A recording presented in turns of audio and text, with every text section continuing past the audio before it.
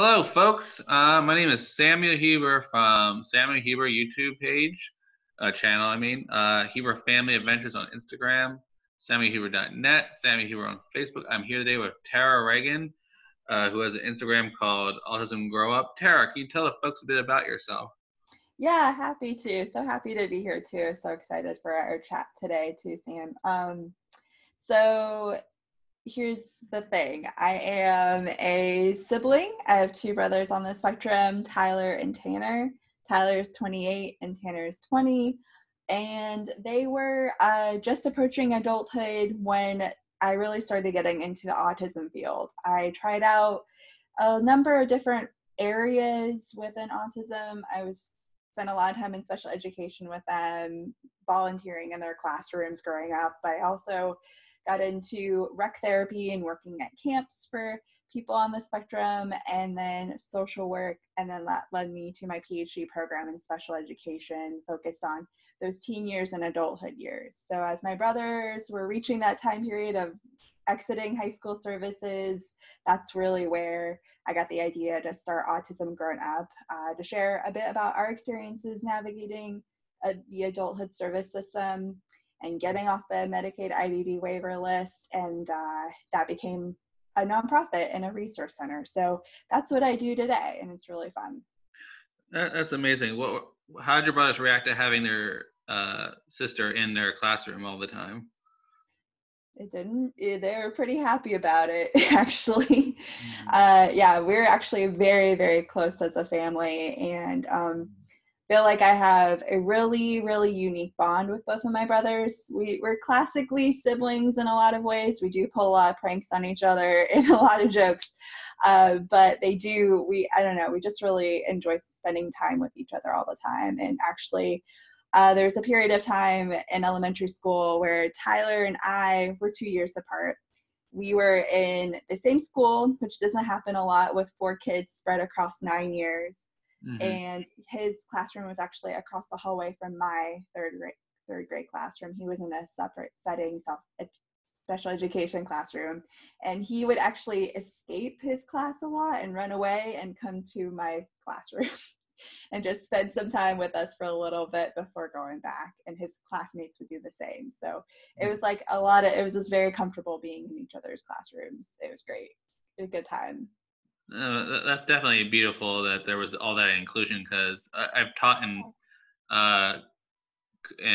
schools where there is a special ed class, but we're kind of kept, our classrooms were kept kind of off in the corner. We weren't allowed to really interact with the other neurotypical classrooms. So that's really, really cool to hear.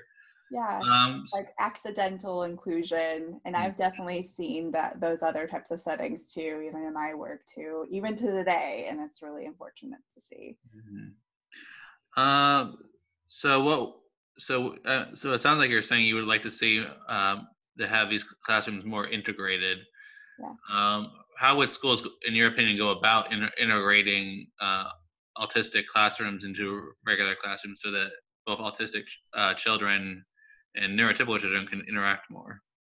Yeah, so I actually did quite a bit of work on this during my PhD program. I worked with schools across the state of North Carolina, and teachers specifically, on training them to do this exact thing, to spend more time in more inclusive settings. So think of inclusion as an activity that's embedded in the day, whether that is, if you are in a separate setting, classroom, getting your students out to do more extracurricular classes, which is something we do see a lot more happening more often today, but also maybe across clubs and lunch. Getting your students out to those settings can be great, but also bringing peers into the classroom, going back to what we said earlier of what I was doing, that can make a world of a difference in terms of just changing the culture of a school.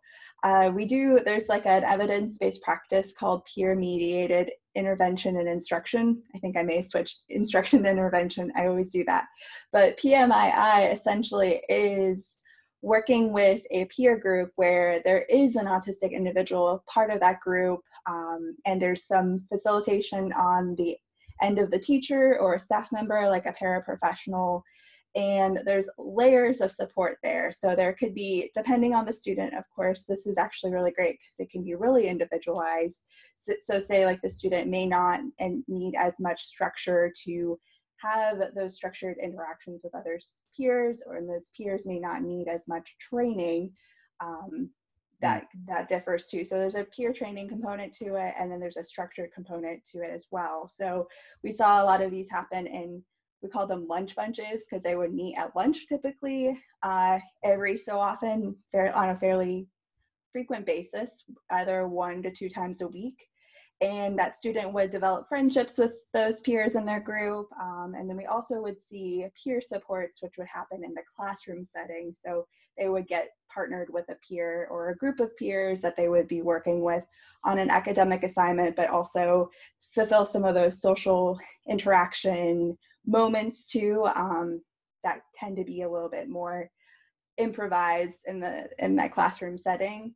So those 2 points are awesome points to get us thinking about ways to incorporate more inclusion. And I love those through and through. And what we actually saw from even just being in a high school for a year to 2 years, which was the end of our project with a lot of high schools, we saw the culture of a high school change. Like by the end of the year, teachers were so on board with running these groups that like one school had like 50 of them going on at one time, and they kept training different kinds of teachers to get involved too. Like we even saw a computer science teacher get really into it too, and he had all of his students get really involved in some form or fashion. That's awesome. So while adults have the capacity to really understand their students' differences, how do you prepare neurotypical students for interacting with an autistic student? Because they're going to be, to them, odd or weird or whatever negative phrase. But how do you teach them like the more positive phrases to use? Yeah, that's a really good question, because it's not really, we've just like assumed by putting people together that they're going to learn it. Like some students do pick up on it really quickly, and others can really benefit from something like a training. Like we do have, for like some lunch bunches, we gave like instruction materials to the teacher, the facilitator, to give like, it was like a presentation with a little bit more information about like autism, but maybe a little bit broader than that, like neurodiversity in general. And they wouldn't necessarily point out that student, but they may say, these are everyone's needs when they're in this group setting. And then they would observe and facilitate it kind of from the side, but not be over everyone's shoulders, but just enough to hear what was going on, and then provide ongoing feedback to those peers. So I think that's also key too, just to continue to support them along the process, but also promote positive interactions and model what those interactions would look like too. So sometimes we did have a facilitator, they felt like they needed to step in a little bit more, like really model, like what do we want these social interactions to look like, and how do we make sure that they're positive? And of course, make sure that that student still feels safe on top of everything, the student on the spectrum. What ended up happening too was teachers would know which students would be the best ones to match with that student. Either they already had some displays of empathy and compassion, or they were students that could get there with that support. And those would be also those inner circle students that could prevent bullying and other issues that could happen across the school day. Because what happened is the students would see each other across the school day, and it would be so awesome to see, just even catch it on the fly of them waving to each other and just checking in with each other across the day if they saw each other.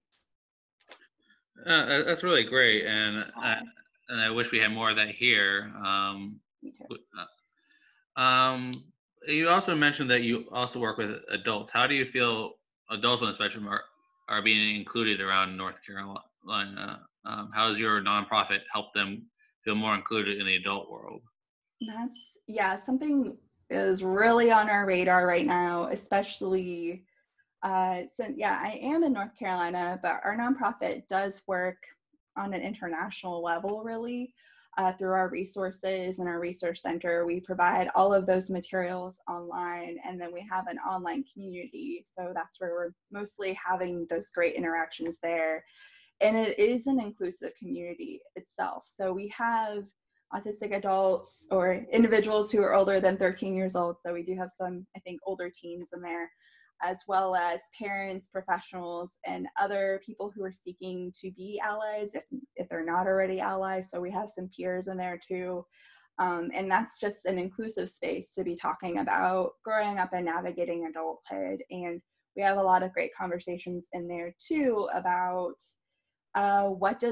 what would inclusion look like for you? Because I think inclusion is also a very individualized, contextualized conversation.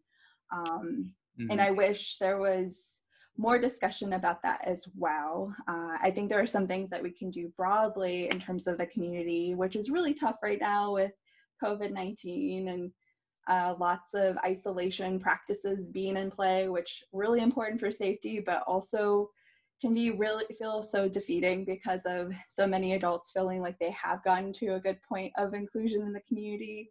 Like even my brothers, for example, we were kind of at a really great routine and schedule of they attend a day program during the week on Monday, Wednesday, Friday from just the normal working hours. And then the other days of the week, I'm working with them too, but they're also going out in the community and spending time there, interacting with a variety of people at the gym or on the trails. They love going for walks, and that's usually where they catch a lot of people pretty frequently on a regular basis. And we were hoping to get them out there to do some more volunteering on like 5Ks, because Tyler loves running and loves 5Ks, which is very opposite of me, but he loves doing that stuff. And we were about to get going to do that, and just with everything shutting down as it did, it really stunted us. And I hope we're able to get to that point where we can go back out and get them back on their feet again with that type of thing. And that's also something we've been hearing a lot in our community, our online community too. So we've been just getting into the weeds about like, what are some things you want to see come into play when everything's over with? What are some things that we can get going behind the scenes or online that could eventually lead to meetup groups professionally? Because we have one member who runs an currently online, but he wants to make this in person, hospitality and tourism group in Portland, Maine. And he wants, because he's all into the hotel industry, and he's like, we need to get more autistic adults in this industry or get them in the know about it and connect with them. So that's something he wants to do more of, and also make that a broader group too of people who want to be involved with it. So yeah, we're just kind of doing we're in the planning stage right now, and hopefully things will change in the future. All right. That's really awesome. And I'm having my own light bulbs go off in my head and ways to help your organization. And for those of you who are following Tara, there actually is a social thing that would be great that talks all about inclusion. It's actually called Inclusion Festival. Oh yes. That I'm on part of. I don't know if you've heard of them. Yeah, I've heard a little bit about them. So what it is, it's a music festival geared towards mainly autistic people, but also other able-bodied individuals, where the music is turned down to a much lower decibel. So and there's sensory zones and a place for people to, in a peaceful way, interact with people on the spectrum and adults like myself who are on the spectrum to meet friends. And I think one of the key things that I've noticed is a lot of organizations like you are mainly focused on employment, but there's not so much about finding social situations that are acceptable for adults. And I think Inclusion Fest, and I think like we definitely got to get your organization to come up to Pennsylvania and have a booth and do some workshops. I think your brothers would absolutely love it, because there's a bunch of adults on the spectrum just running around and enjoying the music and the workshops that are really helpful. Yeah, we'd love the music. That sounds awesome. So Amy, if you're watching this, Like we need to get this girl and her organization up to Pennsylvania. Um, We'll be in touch. definitely. Definitely. What do you think are the biggest challenges in terms of socializing for autistic adults that they're in the world today, and also how can not only autistic adults meet it but also thrive in adult situations? Yeah, I think that's the key word too, right? Like thrive in social situations. I hear a lot from autistic adults that they just feel like they are surviving or just trying to get through a social situation, not enjoying it, not really getting that much out of it, and they feel like they have to put a mask on to just make it through. Mm. So we do inadvertently focus on social skills and socialization, just by supporting the individual where they are and like where they want to go next, and really just like celebrating their strengths and their interests and using that as really the starting off point for connecting with other people, starting conversations, and using that to even just identify opportunities. So like a lot of people still, unfortunately, society is really stuck on eye contact and having a good old handshake. And honestly, that's not really our priority. It's not my priority at all. And I just love that's reinforced by so many autistic adults. Like they don't feel like they have to do that with us. And we just want to accept the person as they are. And I love having extended conversations with so many of the autistic adults in our community and so many more people that I will meet. And I don't know, I feel like social skills and socialization, I am learning from the autistic individual themselves about what they want and what they prefer. And maybe if we have some things in the future, I would like that model to be autistic individual first. So like they would be the ones to lead that project or lead the way when it comes to what are the things that are really important to be thinking about, and to be accepting of just other diverse minds. Right, and I think that's very important. And I think a lot of neurotypical people fail to understand that they want to enforce like their beliefs, their social norms, their stereotypes on us because they think that will help integrate us more. But not a lot of time is spent like flipping the script and like, why don't you come into our culture? And that's why I don't like calling autism a disability. It's a neuroculture. Mm, It's like there's a neuroculture for bipolar people, a neuroculture for schizophrenics, and the list goes on for all the other mental disorders that I sure. can think of right now.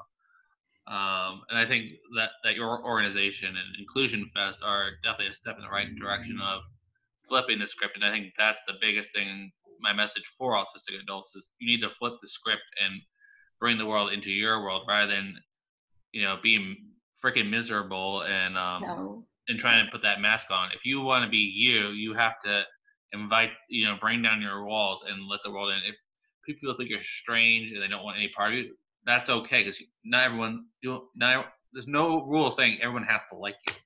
Right, right. Not Find everyone is for you, and you're not for everybody. That's hard.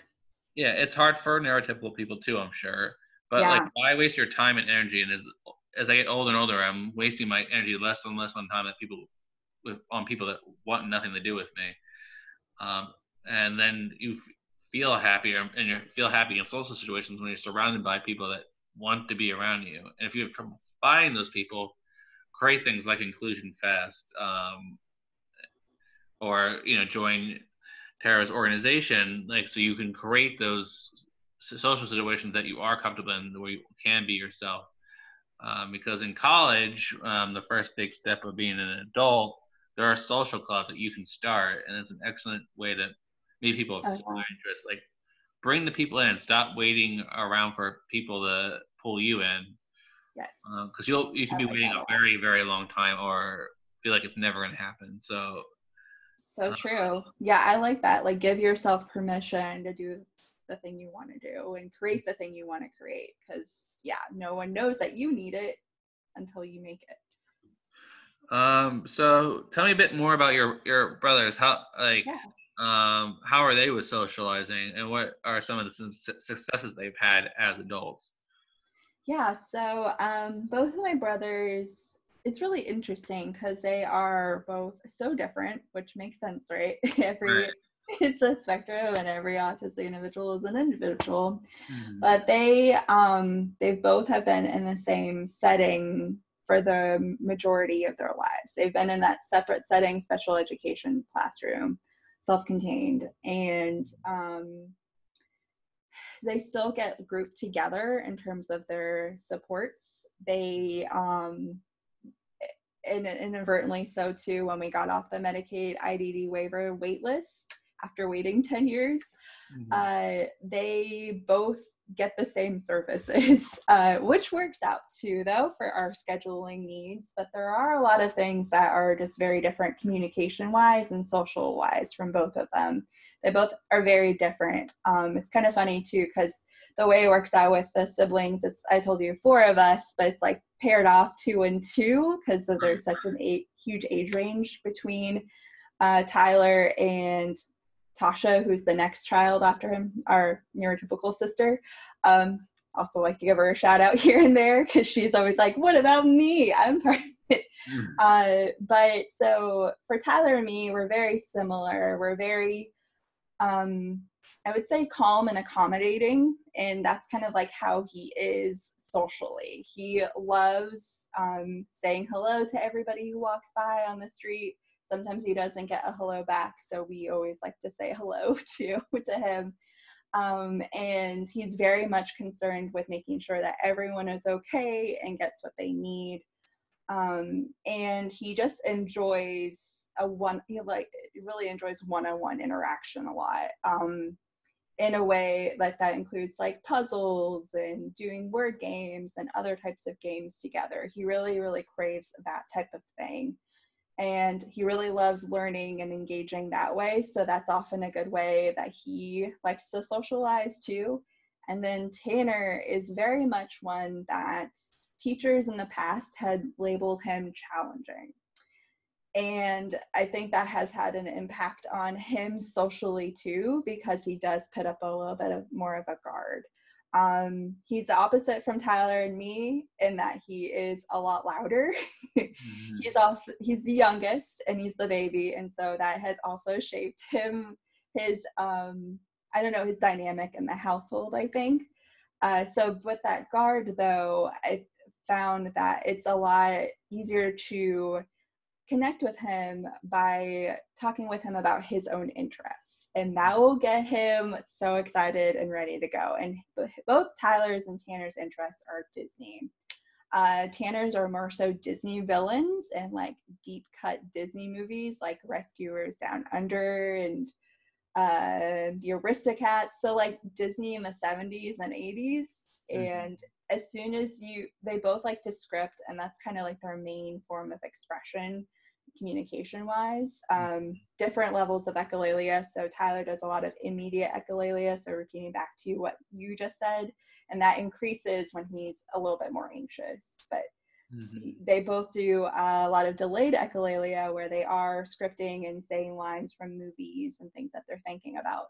And to get Tanner on board with you and to have just a brief social interaction, or if he wants to, he'll oftentimes initiate an interaction too by just like saying one of his favorite Disney lines, and he wants you to say it in a very expressive way.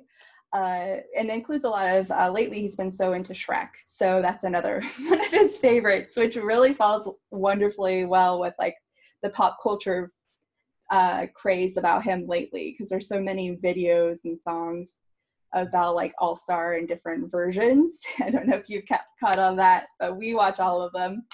Oh man, yeah. So that's his main way of getting my sister and me, for the most part, really involved socially with him. And both of them really, it takes a lot of support and structure to provide when it comes socially otherwise. So like with people outside of our close quartered family, we do provide like a lot of scripts and modeling with them, and they're both fairly comfortable with like even just talking to people that I don't know that well, especially Tanner, which it can be so surprising sometimes. Like he's very good at like asking for help from someone if he needs help with something, but they both can be quite difficult to understand at times. So we've over time, and especially lately, have incorporated communication devices at home just to get them in the practice of using it.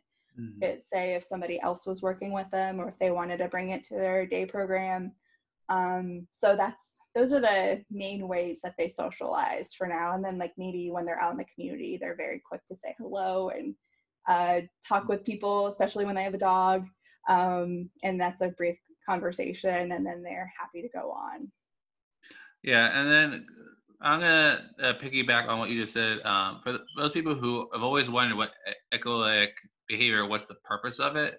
The big thing I want people to understand, my viewers, is that why we do it is the autistic mind is all about patterns, and if a pattern isn't completed, it's very hard for us. But at the same time, when we are anxious, completing a pattern in our head or verbalizing a pattern can help bring down our anxiety. So my biggest advice is let them complete the pattern maybe once or twice or 3 times, but know like it is part of our language to help soothe us because we're always looking for patterns in the universe and in public, and it's not just like random thing. Why are you quoting Jafar? No, like they're quoting Jafar because they know line for line how it goes, and they're trying to soothe themselves through the sound of their own voice.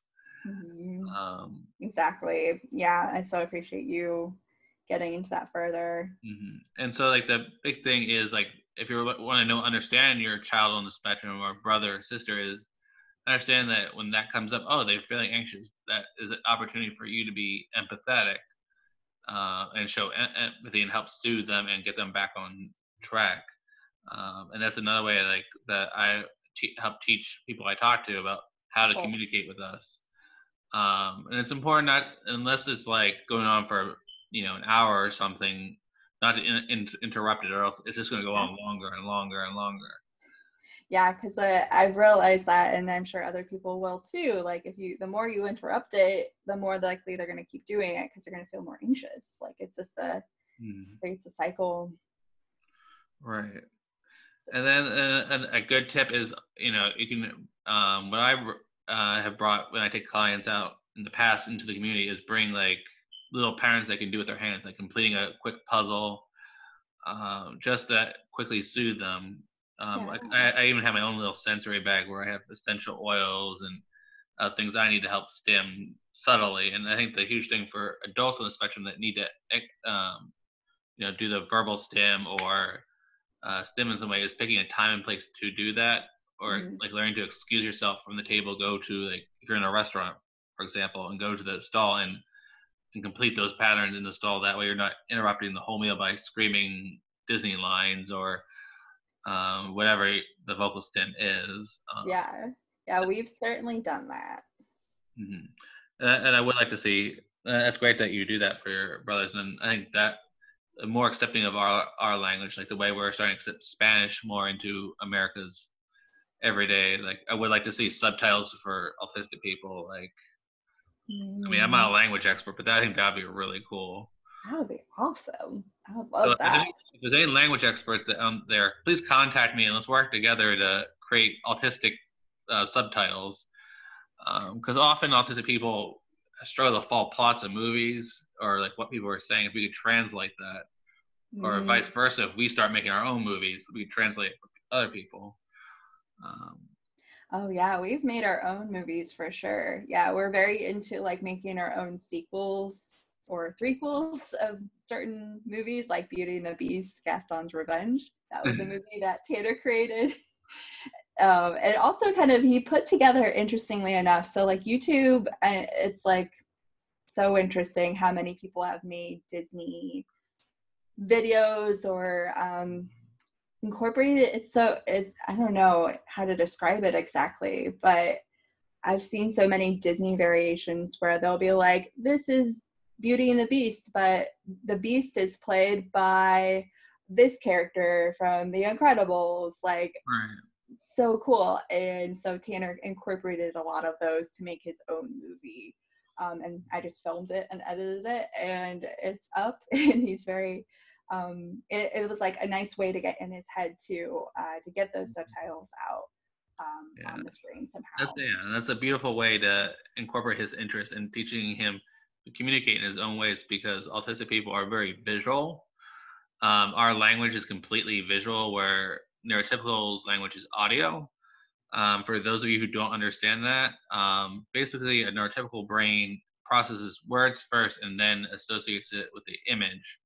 Where autistic brain, it's the complete reverse, where we see the image first and then the words come after. For example, if I say the word barn, I'll see the red building and then the word and associate the two. And I think that's an excellent way for autistic kids and adults to learn to communicate, and for neurotypical people to understand language. So just reverse the way you think, and you can understand actually a lot of what your siblings or children are actually saying. Because we're talking, it's like we hit fast forward and rewind. We're going in one direction or the other. So just reverse whatever you're thinking we're saying, and all of a sudden you'll understand. Oh, that's what they're talking about. Yes. Yeah, that's so key. Such great advice. I always like to wrap up my interviews with the following question. If you could change the way the world sees autism in one way, what would it be and why? That's such a good question. That's a really tough one, because I have a lot of things. I have like a laundry list here. I wish that more people understood that they are a part of the autism equation, and that they can be a part of an autistic individual's life. And they are huge in terms of that they can make an impact just by the way that they support people who are different from them and think differently from them. The way, because we see so many poor outcomes in adulthood across employment, education, and independent living. Those are all not just like individual areas. I think we have the tendency to just say, oh, that person didn't get enough preparation or support, which still really needed while they're in high school and they don't have the skills to get to those places. But actually a lot of that change happens from around them. It's a systems level change that can really shift the books there. They are part of the equation, and that they can change what that system and the environment looks like, and to be more inclusive and accepting of autistic people and neurodiverse people. All right, that's awesome. How can people get involved in your nonprofit? First off, what's its name and how can they get involved? For those who So the name is Autism Grown Up. Everything about us is housed on our website, which is autismgrownup.com, and it's grown, like all grown up. And you can contact me there. We have all of our resources housed in our resource center on our website, from our podcast, which I'll have to get you on, and our blog and our online community that I was discussing at length about, all easy to access there. And then we do have some programming coming up. I'm always working with families and autistic adults to work in identifying their next steps and put together a roadmap for adulthood. And we're all over social media. So whatever social media platform you use, you can easily find us at Autism Grown Up. All right, Tara, thank you so much for coming on my show today. All right, folks, this is Sam here signing off. Please subscribe to my channel below. I hope you guys are having a great time. Stay strong, everyone. Just think in love, not fear during these weird times. All right, this is Sam here signing off of Heroes of Autism. Thanks, Sam.